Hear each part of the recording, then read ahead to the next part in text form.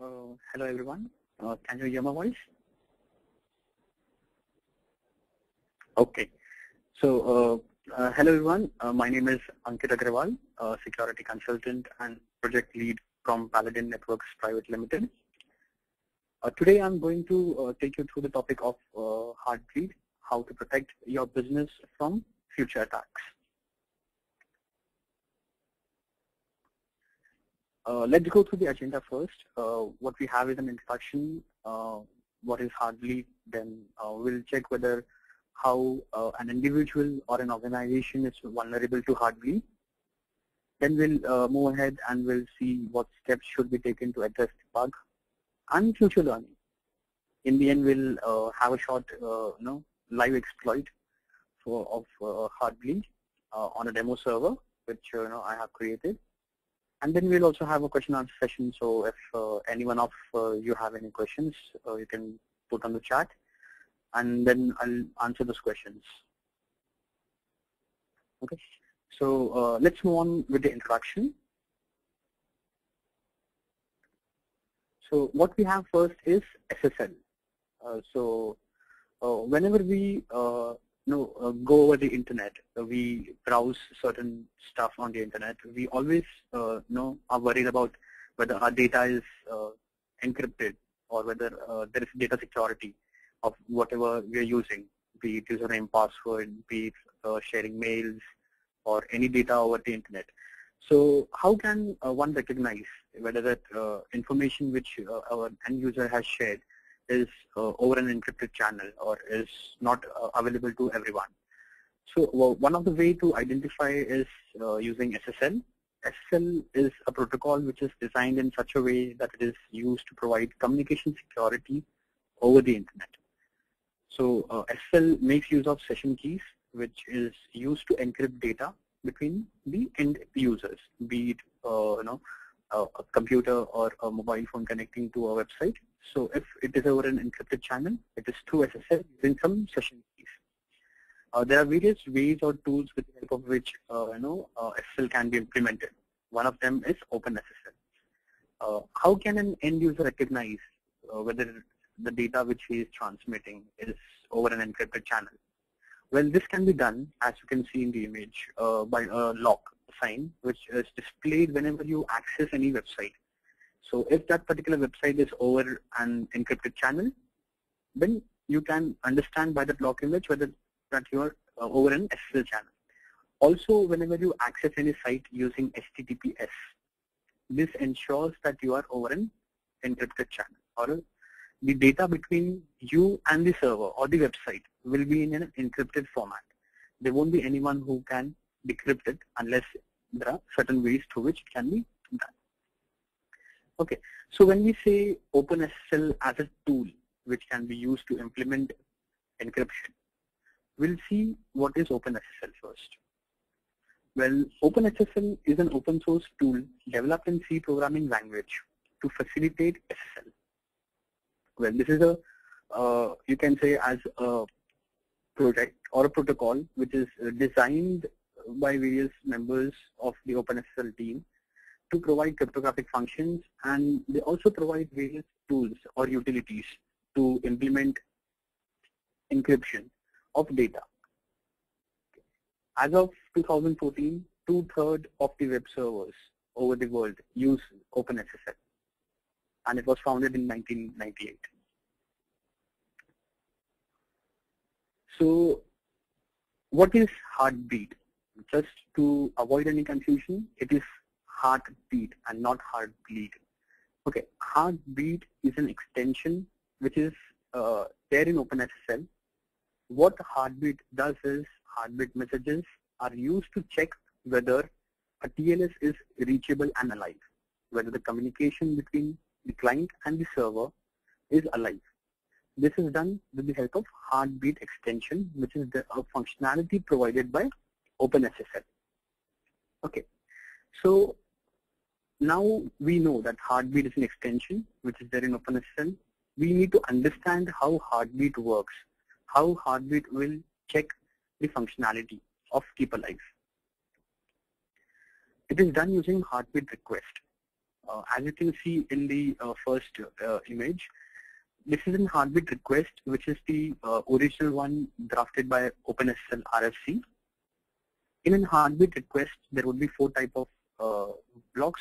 First would be SSL version 3 record length, the Heartbleed message type. It can be of 2 types, either it can be a request or a response.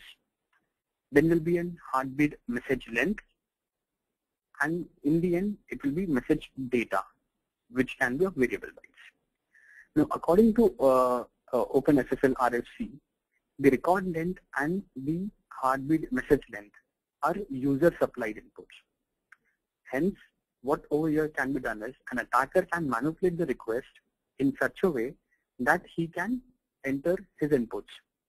So, if you can see over here below, what is there is a crafted request by an attacker.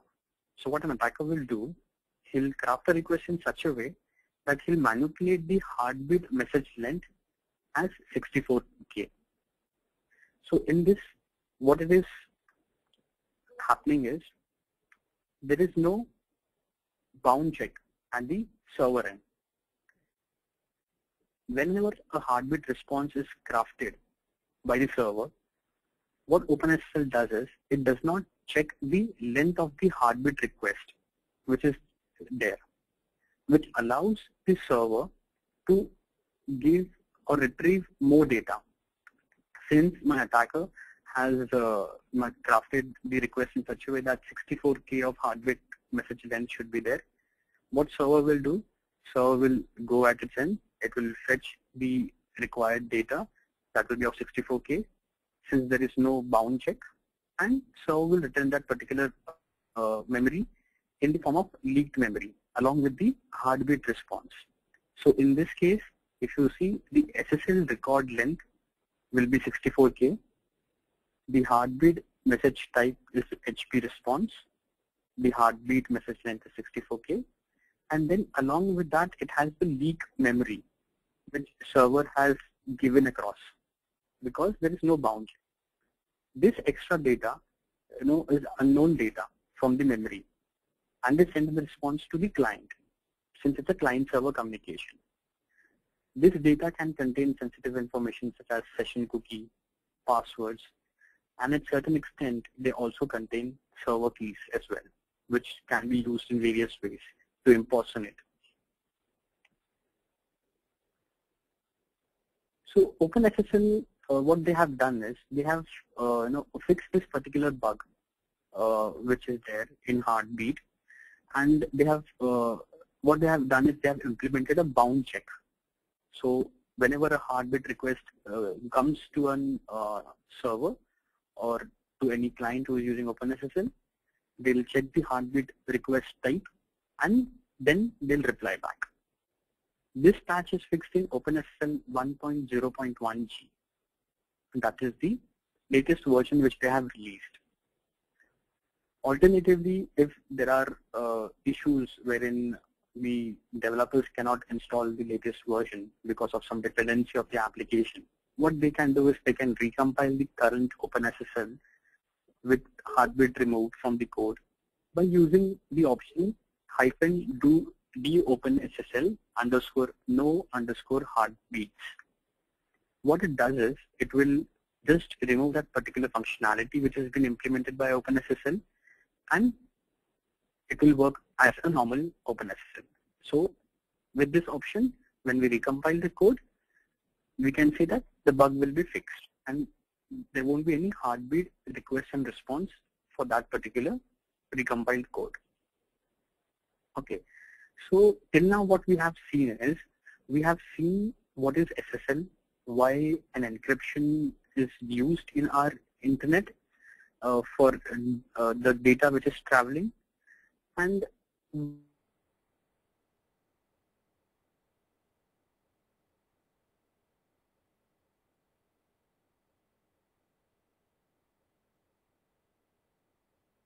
so what is Heartbleed then? Heartbleed, this Heartbleed bug allows attackers to eavesdrop on communications, steal data directly from services and users. This data then can be used by the attacker to impersonate the actual user.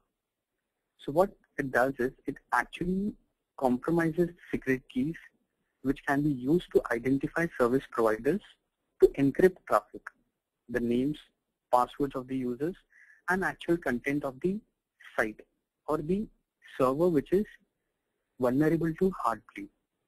This particular attack or bug is there in vulnerable versions of OpenSSL. So who discovered Heartbleed? This was discovered by Neil Mehta of Google Security, who was one of the first one to report this particular vulnerability to OpenSSL, and this was done on 1st of April 2014. Along with that, a team of Codenomicon was working on the defenses or defensive tools which they had in safeguard feature, and they reported this bug to NCSCFI for vulnerability coordination and reporting it to OpenSSL. Along with that, for public awareness, what Codenomicon did is they gave this particular bug a name which is Heartbleed and its logo as well, which you can see on the right hand side of the presentation. That particular logo was designed by Codenomicon for public awareness of the users. So we know now that this particular bug is there in OpenSSL because of Heartbleed extension which was implemented. So we will see till what extent this can be exploited. Well, an attacker who has access to any server which is vulnerable to Heartbleed can gather sensitive information such as username, password, session ID, and server keys. An attacker in possession of server keys means sensitive data would be read just like open text by an attacker, as if no encryption existed at all. Attacker then can impersonate as a secure website or server, could gather petabytes of data, be short, petabytes of encrypted data, and with the help of the server keys, he can decrypt it easily. Since the attacker would have the server key, which we can be used to actually decrypt the data. We also will see in this case there is a real world example wherein Mark Lohman was actually able to gather credentials and do the exploit. So what he did was he was actually able to perform Heartbleed exploit on Yahoo's service, and this was done remotely. What he did was he issued an SSL Heartbleed request. In the response, he got a memory dump from Yahoo service, which allowed him to extract the username and password. So if you see, this was the request sent to mail.yahoo.com, wherein he was actually able to get the login ID and password, which is obfuscated for reasons.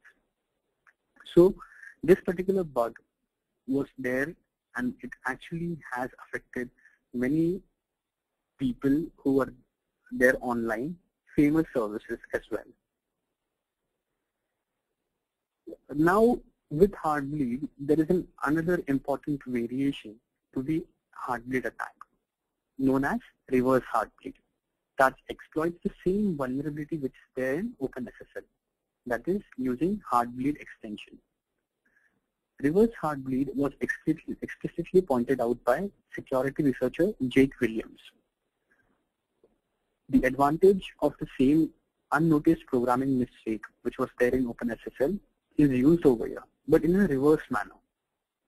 So during Heartbleed, an attacker as a client tries to extract data from the server, whereas in reverse Heartbleed, a web server attacks a client, which can be an individual. It can be an individual user, machine, laptop, desktop, or a phone as well, in which it is vulnerable to OpenSSL. So a malicious server can send bad Heartbleed request packets to the client, which uses OpenSSL, and extract data from the client. The Heartbleed is used in and in this particular attack in a symmetric way, where they can be initiated either by a client or a server to check the connection. Since both the endpoints, if they are vulnerable to the same version of OpenSSL, this particular reverse heartbeat functionality would work. Since heartbeat, it is irrespective whether it's a client or a server, anyone can initiate the heartbeat request and a response can be obtained. Okay, so now when we think that reverse heartbleed is in existence on the same lines of OpenSSL, we also need to think who all will be vulnerable to reverse heartbleed. Any client that runs vulnerable version of OpenSSL, certainly some web browsers, PDF readers, file sharing applications that run locally on your device, are the clients which are vulnerable to reverse heartbleed. So any code in any application installed on the client who makes an outbound HTTPS connection must be checked against reverse heartbleed request. So what we have is, suppose if there are surface of clients who are vulnerable to OpenSSL heartbeat extension vulnerability, they can be connected by a malicious server and data can be gathered. So that data which will be downloaded by that malicious server using reverse heartbleed would not only be related to that particular vulnerable version, it can also be related to any client data which is there on the client desktop or client machine, we would say. We also mentioned a reverse heartbleed tester. Again, this was founded with the help of Jake Williams, the researcher who termed this reverse heartbleed terminology and found out whether this can be exploited or not. So we have seen what is heartbleed. We have seen what is reverse heartbleed. Now we will see what kind of products are affected via heartbleed. Okay, so according to the web server survey which was conducted by Netcraft on 8 April 2014, 66% of websites around the globe used OpenSSL. But to be on the safe side, there were only 17% which were susceptible to heartbleed bug. Now, OpenSSL versions from 1.0.1 to 1.0.1F are vulnerable to this particular bug, heartbleed bug, which was fixed by OpenSSL in the latest release, that is 1.0.1G. Whereas the earlier version, that is 0.98, 1.0.0 were not vulnerable to heartbleed because the heartbeat extension was not introduced in those versions. As this particular attack, heartbleed, is related to heartbeat extension, which is there in OpenSSL 1.0.1, only those specific versions are vulnerable to heartbeat. Okay, so when we see the first release which contained heartbeat extension was introduced by OpenSSL on 14th of March 2012. And this particular vulnerability, heartbeat attack or heartbleed bug, was found out on 7th of April 2014. So it's been 2 years this particular vulnerability existed around us. So we cannot say whether we are already affected or our data is, whether the data is there with some attacker and some server keys might also be there with them. So since it's 2 years, so we need to ensure that we are safe on our side. So do change passwords. What we have as an OpenSSL, since it's an open source tool, it also provides functionality, library files to be utilized in other softwares. OpenSSL is used to protect various client softwares such as email servers, chat servers, VPNs, and various network appliances. Not only some products, there are various operating systems which are shipped with the potential vulnerable version of OpenSSL. Some famous one to be listed down Ubuntu, CentOS, Fedora, OpenBSD. So this particular versions of the operating system makes use of vulnerable version of OpenSSL, which is from 1.0.1 to 1.0.1F. Okay.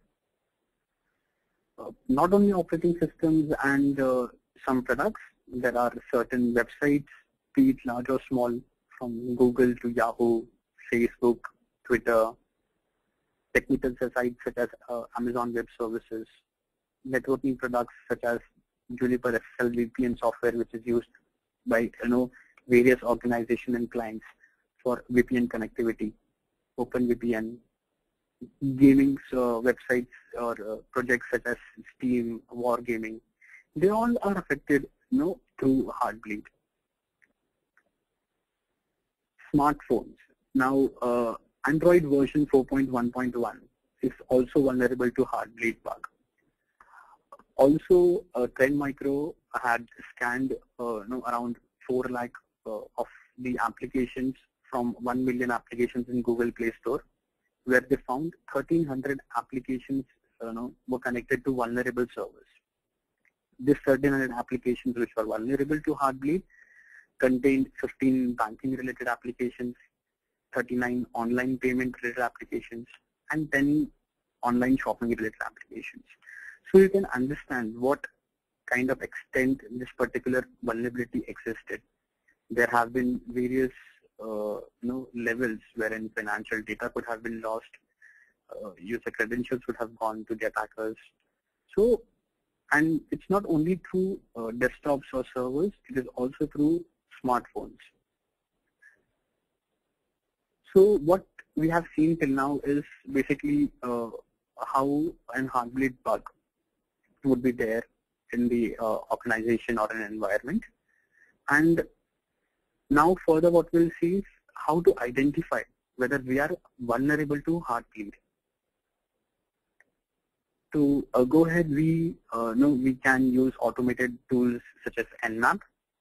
Nmap is one of the tools which has upgraded itself to check the target system whether they are vulnerable to Heartbleed or not. So what we have in this is Nmap uses a script which can be specified as -- script equals to SSL-Heartbleed. So what this particular tool would do is this will scan the target specified for Heartbleed bug, and it will also specify which version of SSL is being used. So if you see OpenSSL 1.0.1 is being used, which is vulnerable to SSL Heartbleed bug. So if we know, or if you want to know whether one of my target which I'm using is vulnerable to Heartbleed, please feel free to download Nmap and use this particular script, and you will have results in few seconds. Again, we have one more automated scanner tool that provides an option to create a policy for Heartbleed detection. Nessus, it's a well-known tool which is used. So what this tool does is it will, in a similar way, when you create a policy using Nessus for a Heartbleed detection and you specify your targets, it will scan that particular target and it will specify whether it was vulnerable to Heartbleed or not. Okay. For end users, now end users who use browsers, and if they are not up to that technical level to use Nmap and Nessus, what they can alternatively do is they can download plugins. Mozilla Firefox and Chrome have the plugin implemented for Heartbleed, where you just need to install this plugin in the browser, and whenever you visit to any site over HTTPS, this Heartbleed notifier or clone would check that particular website or web server is vulnerable to Heartbleed or not, and it will give you a notification that this particular site is vulnerable to Heartbleed. As I mentioned in previous slides, Android version and many mobile applications are also vulnerable to Heartbleed. Now how we can detect whether any application in our phone is vulnerable to Heartbleed. So Lookout has come up with this Heartbleed detector, What this does is, you can install this tool from the Google Play Store, and this will check for your phone whether there is any version of OpenSSL which is vulnerable to the Heartbleed bug, and it will give you the status. Also, there are various online tools which are available, which can, over there you can go to the online website, just specify your target, and what they'll do is they'll actually scan for the vulnerability on those particular targets and provide you the results. Since this bug was introduced in 2012 by OpenSSL version 1.0.1, how can you identify whether your website was at risk at certain stage during this 2 years or 2.5 years? What you can do is, if you can contact your hosting provider, or else you can check whether your particular server or there was any server which was running Apache or Nginx or any vulnerable version of OpenSSL or any software which uses OpenSSL as an extension or an utility. There are various online tools such as LastPass, Trend Micro, and McAfee, which can be used to detect Heartbleed bug.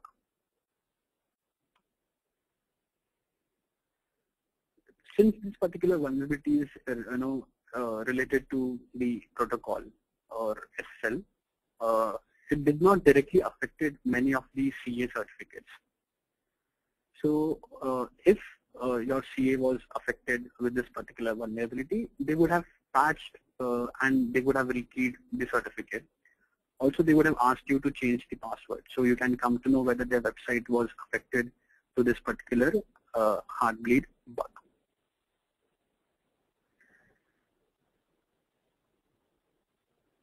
So what we have done till now is we have gone through Heartbleed. We have seen whether we are vulnerable to Heartbleed.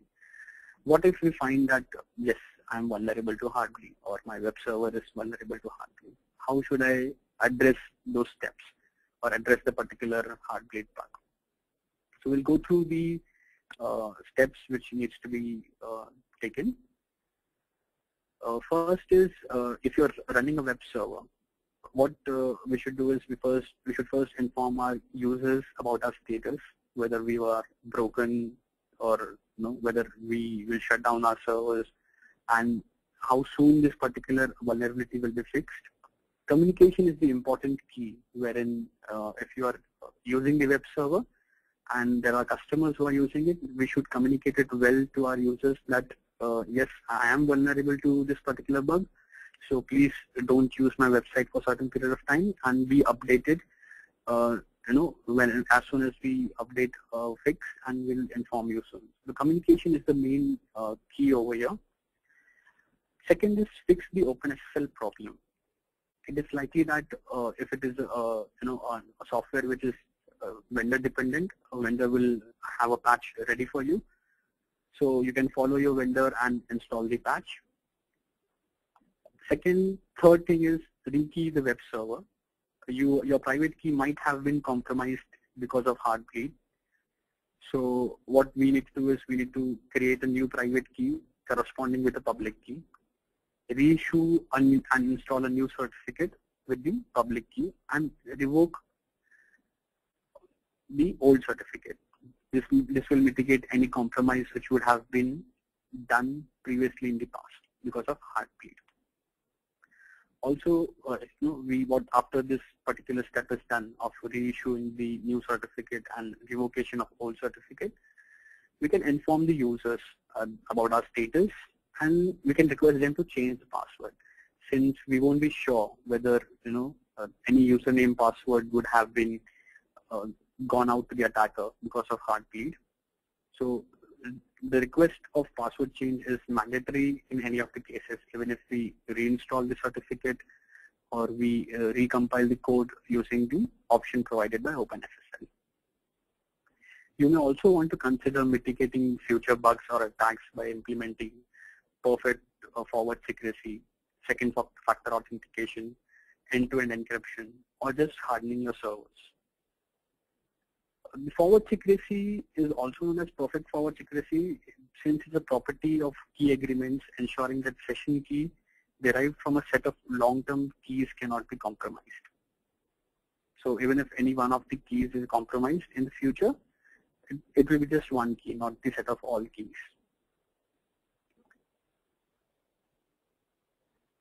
So now what we saw was when how to address the bug if we were running a web server.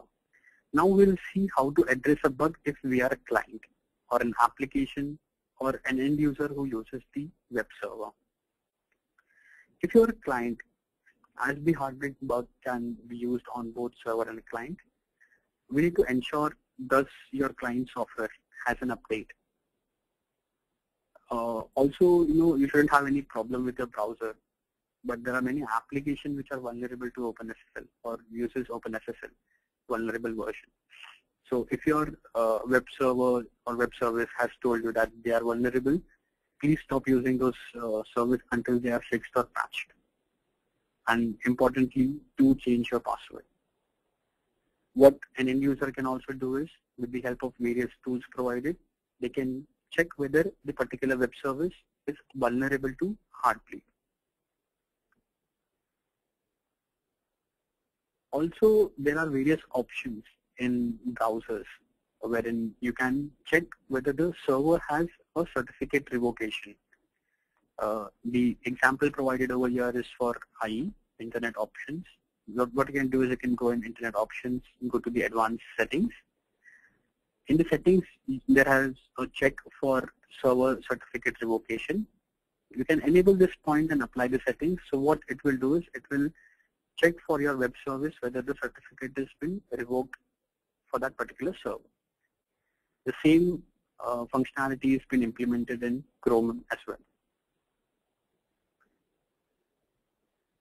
So now we have found out, okay, we have Heartbleed as an attack or a bug in our environment over the internet. We have found whether we are vulnerable to the OpenSSL Heartbleed attack. We have also patched up the server which was vulnerable, changed our passwords as well. Now we'll have to look from the future perspective what we can learn from Heartbleed or this particular kind of attack. Because once this particular Heartbleed issue has been there, it doesn't stop here. This is just the beginning, wherein there will be a chance of another Heartbleed.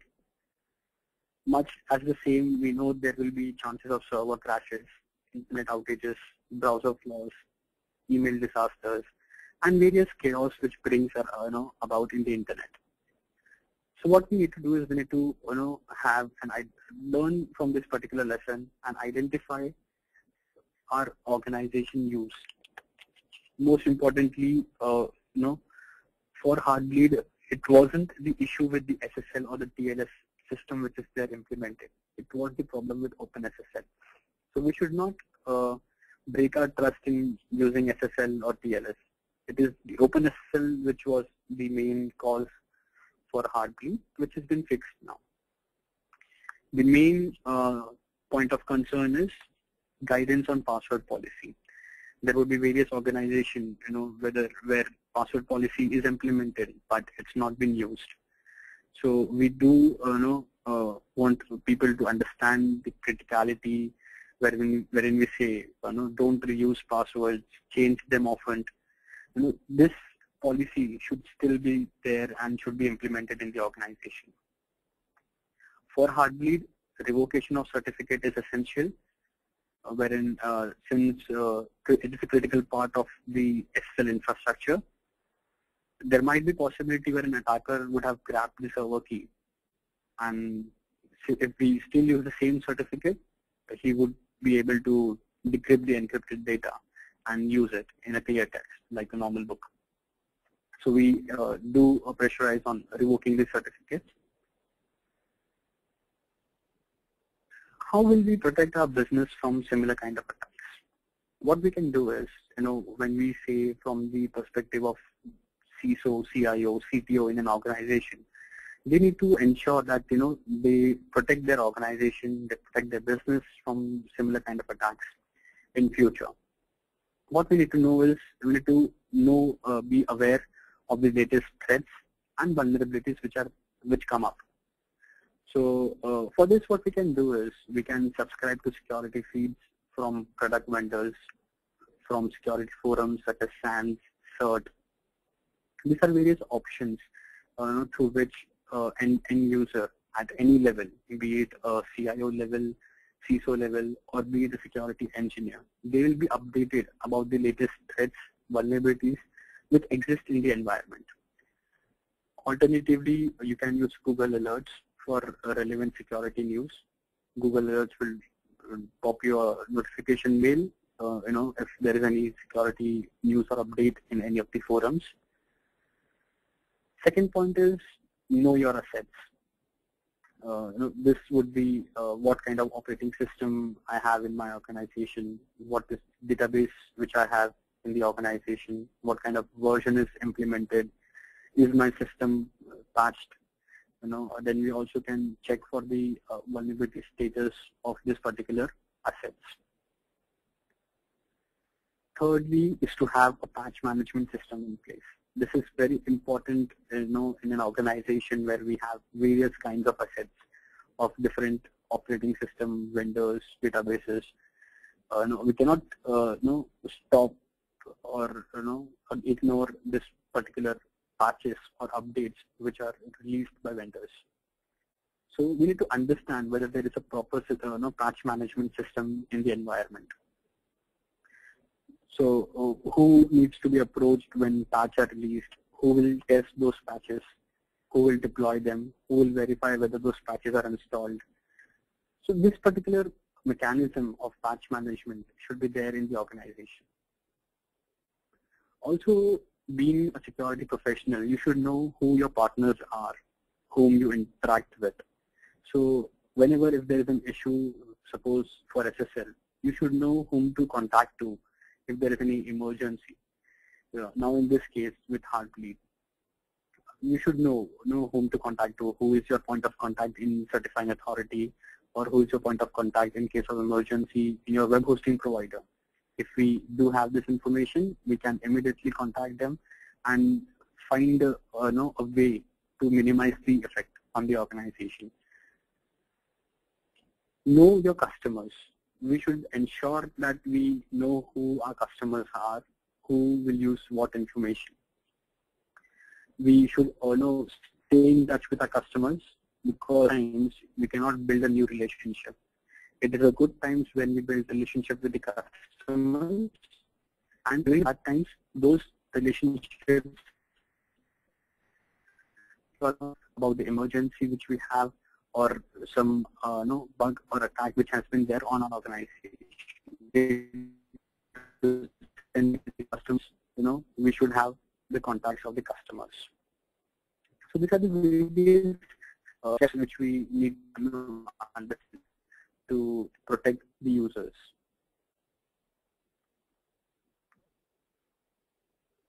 Now, to move ahead, in an organization, what we need to do is we need to have a step security model, wherein if there is an attack. So how soon can we mitigate this particular vulnerability? How soon can we roll out a patch or block it on firewall? It comes a big question, when there is an attack on an organization, be it a DDoS attack or a Heartbleed attack. Being a top level management, they expect, how soon this particular vulnerability can be mitigated. Or if we cannot mitigate it soon enough, can we start monitoring these attacks immediately? Do we have IPS, WAF, log event monitoring in place? So in case there is any scenario or any vulnerability which is there in the environment and we don't have enough time to mitigate it, or we require additional time to mitigate it, do we have any monitoring in place to identify from which source, from which network I'm getting this particular attacks? Also, if we get an attack detected, do we have an incident management process defined? Do we know whom to contact to? Who is the system admin? in the contact list. What is the escalation metrics which we need to follow if there is an incident in an organization? So these are the various processes which we need to follow to have an in-depth security model in an organization. When we think from security perspective, we also need to understand when we choose a software for an organization, whether to go with an open source or a commercial tool. So when we say open source are not bad, but they have their own limitations. There would be, the limitations in a sense wherein there is no commitment, no support number. Since it's an open source, you don't have any support. The only support which you have for open source is forums, the website, if there are any blogs, and various volunteers who work on that particular open source tools. When we say commercial products, we need to understand what kind of security programs these commercial products have. What is the SLA for fixing the problem if there is any issue with the commercial product? So this becomes important when we choose the software in an organization.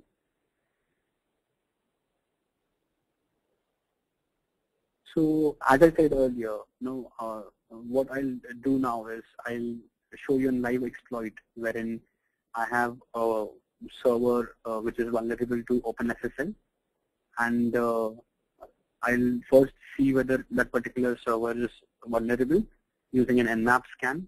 So I'll show how an Nmap scan can be run, and then I'll show you how this particular vulnerability can be exploited on the vulnerable version.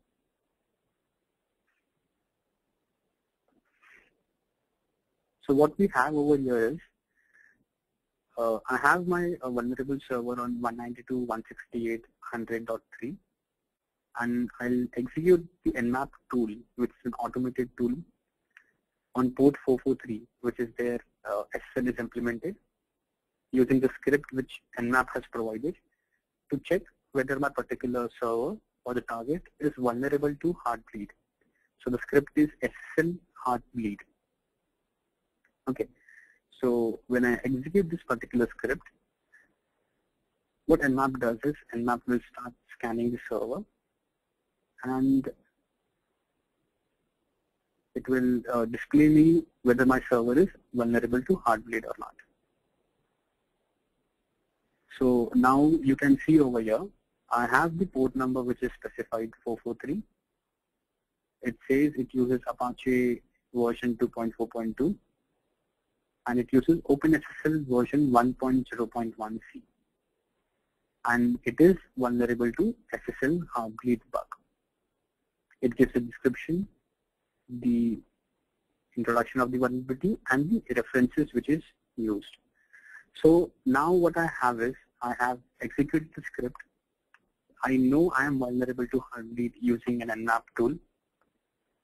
Now I'll see how it can be exploited. So this is the particular site which I have on the vulnerable version. It's a knowledge base site wherein I can insert my comments. I can update or post. So what I'll do is I'll first register the user on the vulnerable website. So my name, I have entered credentials, username as pal_HP demo, and I'll add the password as well.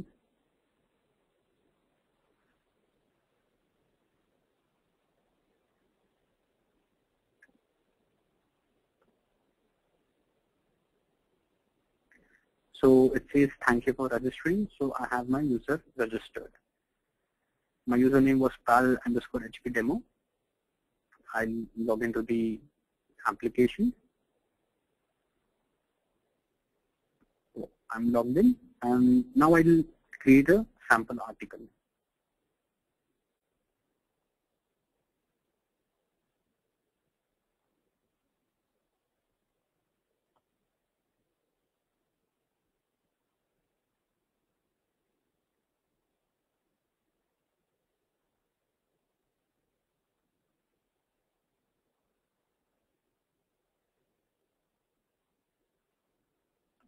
I'll specify certain keywords.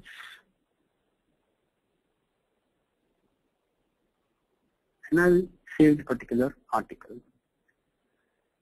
Okay, and I got of the application. So now what I've done is I've registered the user on the vulnerable website. I have logged into the application and I have created an article. Also, I know I am running the vulnerable version of OpenSSL, that is 1.0.1c, which is vulnerable to SSL Heartbleed bug. So what I'll do is now I'll have downloaded a script from the internet wherein this particular script will send a Heartbleed request to the target specified, that is 192.168.100.3. What this particular script will do is, after sending the Heartbleed request, it will wait for the response. So as you can see over here, what it has done is it is connecting to the client on port 443. The connection was established, and the server was PLS version 1.2. The script has created a Heartbleed request, which is of length 16384. So in this case, the length type which is used for Heartbleed request is 16384, and I have received a Heartbleed response. This is a clear text response. You can see the memory dump in this case. If we scroll down further, we can see I was actually able to get the cookie which was used for the application.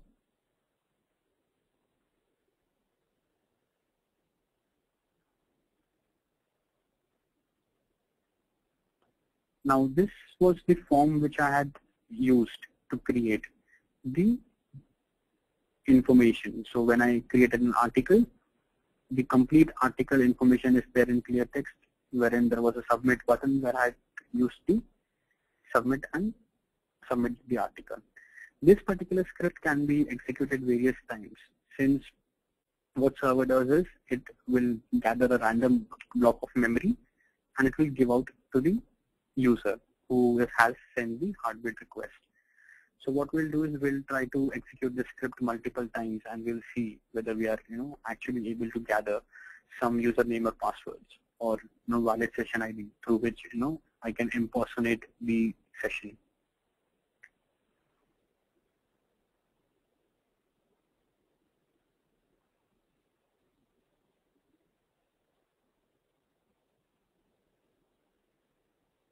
So in this case,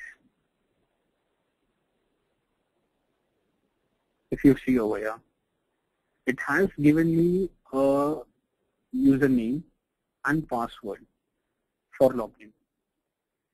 Now, as you can see, the username which I used was tal_hp demo. But in this case, what it has done is it has returned a memory dump of a certain location. Now, this is for some different user. As specified over here, the username is test_hp and the password is PASSW0RD. Okay, so what we can do is we can now try to log into the application.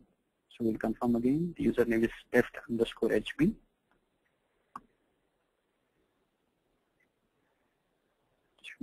And the password is PASSW0RD. Okay, so it says your account may have been disabled. So with this, what we know is we have gathered a clear text information from the server because of Heartbleed exploit.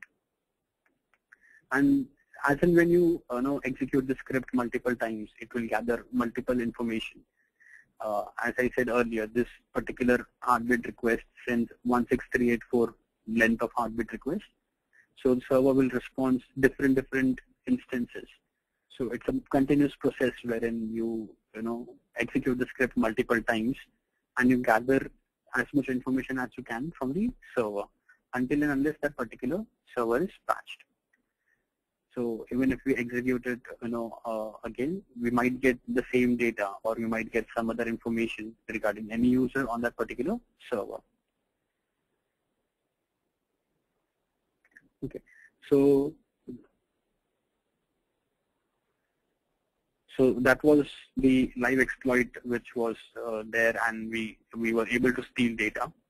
And here's a list of references which were used during my preparation for this webinar. What I'll do is we'll have a short question answer session. Based, if you have any questions, please feel free to ask them on the chat so that I can answer those questions and clear the doubts if anyone has.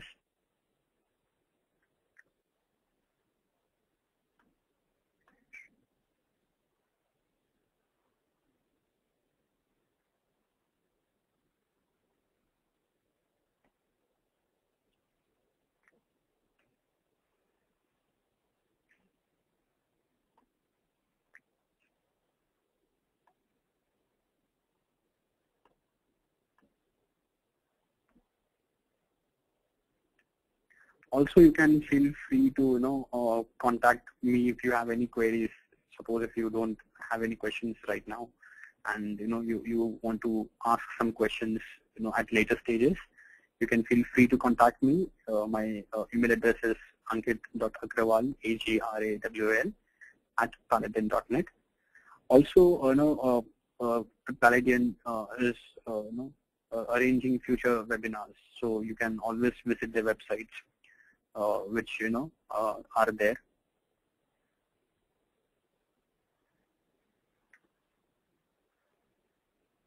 Okay, so we have one question over here. Do we have plugin for Heartbleed on Internet Explorer? As of now, there is no as such plugin which has been there for Internet Explorer, but there are, as I said earlier, there are plugins for Chrome and Mozilla. Not to worry if there is no plugin for Internet Explorer. We have various online tools. Once the presentation of the webinar is published, you can go through those tools. To list down some famous ones, we have LastPass online tool. We have McAfee online tool, Trend Micro Heartbleed detector. So we can use various online tools as well to detect whether this particular web server or website we have is vulnerable to Heartbleed. Then there's one more question, is how can we identify whether the HTTPS website or web server we have hosted in DMZ is using OpenSSL or not? Now, since it would be in a DMZ environment, and whether it's using OpenSSL or not, what I would suggest is generate an internal penetration testing wherein you can initiate scans from inside the network to those servers using Nmap or Nessus, and detect whether those particular servers uses any vulnerable version of OpenSSL. That's the best thing which can be done. Also, you can see whether what kind of assets or what kind of softwares are being used on those particular servers. It need not be Apache or Windows, which has been installed. There are various versions wherein you have Windows installed on the machine, but there might be certain tools or certain utility which uses OpenSSL to encrypt the data. If that particular software which uses OpenSSL, the vulnerable version of OpenSSL, that particular server is vulnerable to Heartbleed attack. So if you want to identify your website or web servers inside the DMZ, the best way is to create or initiate an internal penetration testing and ensure what kind of assets you have in the organization. There is one more question wherein a user has asked to demonstrate reverse Heartbleed. Now, as I said, when I explained who all are vulnerable to reverse Heartbleed, it has to be a user or a client which creates an outbound HTTPS connection. So we first need to check whether any of the client is creating an outbound HTTPS connection. Right now, I don't have a demonstration for reverse Heartbleed, but I can try if I'm able to get a demonstration for reverse heartbleed. I'll definitely post it on our website, that is paladin.net, and keep updated. So what you can do is if you can contact me on my email address, and you can check for an update whether I have gotten demonstration for reverse heartbleed, or whether I was able to exploit the reverse heartbleed as well. It becomes I won't say it becomes difficult or to check whether the particular client is vulnerable to reverse heartbleed. It's just we need to ensure that the client which is creating an open outbound SSL connection. There is one more question wherein user has asked, where can I download Heartbleed script for testing? Now, in this case, there are two options. If you want to test whether your particular server is vulnerable to Heartbleed, you can use Nmap, Nessus, or online tools. If you want to actually exploit Heartbleed, you can download it from GitHub. They have the script, which is there online, and you can download that and you can use this particular script to exploit the servers. Okay, we have a list of questions now. How can we detect the threat from IDS? Well, as Heartbleed, is a request which comes in your network. So Heartbleed request has certain packet structure and has a certain packet length. What we can do is we can create an alert in my IDS, in a detection mode, and we can see or detect what kind of packets are incoming in my network. If I have an Heartbleed request coming in my network, a user can be notified. Heartbleed requests have a specified packet structure, so an alert can be created, and if you have an IPS as well, you can then have notifications and get those packets blocked in the environment. The other question was, does this bug affect Windows operating system? This bug does not affect Windows operating system directly.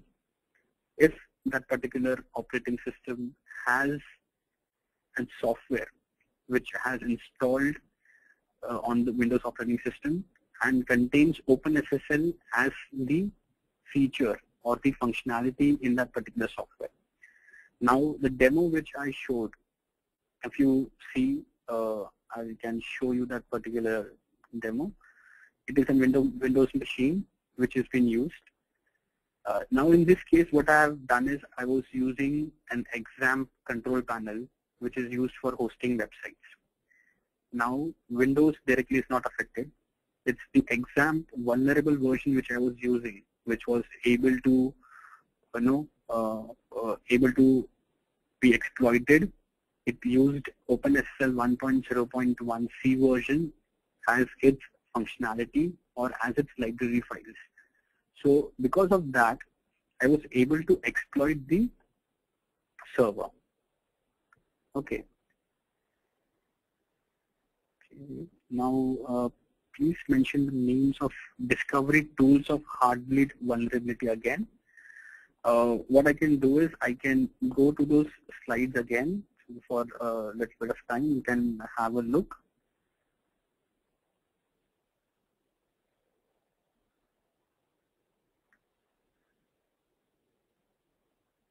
So there are some online tools which can be used to discover Heartbleed.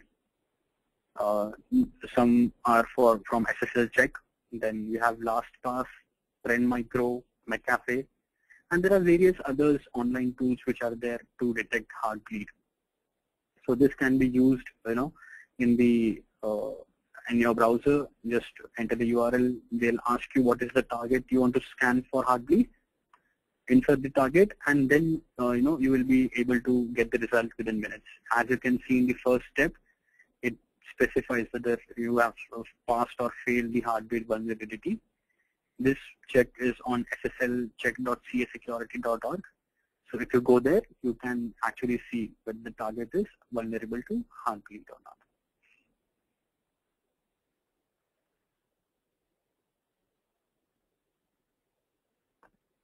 So what I'll do is, if you have any more questions, please feel free to drop in a mail.